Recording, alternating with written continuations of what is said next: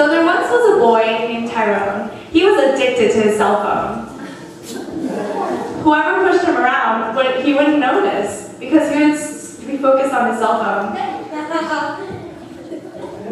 One day during class, Miss James said, "Guys, it's time for class." Okay, so I will be handing back your finals. Victoria? Sorry. Tyrone? Tyrone? Hello? See me after class. After class, Tyrone walked up to Mrs. Jams.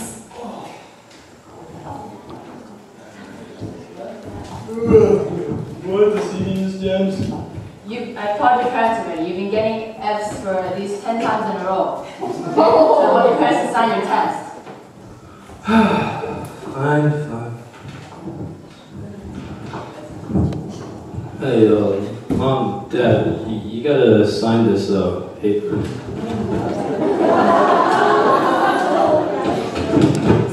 Really? It was a really again? hard test. Really? Confrontation is really hard to spell, you know? Yeah, sure.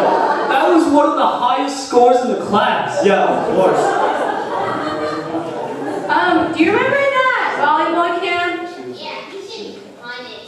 I think we can send him there. How about that? Yeah, good idea. And one more thing. Here.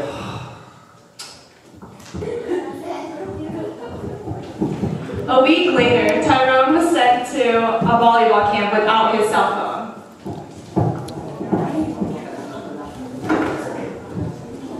Except at volleyball camp, there were many challenges.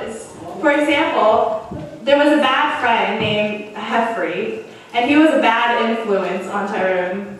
Hey, Tyrone, I got this cool new game. Pokemon? It's the best here. Let go!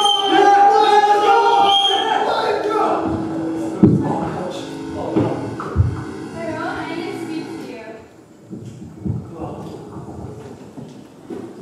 You wanted to see me, Coach? Yes. Your indifference has really made a great impact on the team. I wish you... Wait. Can you be more attentive the next game? Because if you look around, you will see that there is never a time where nothing happens. So please don't let me down. Sure thing, Coach.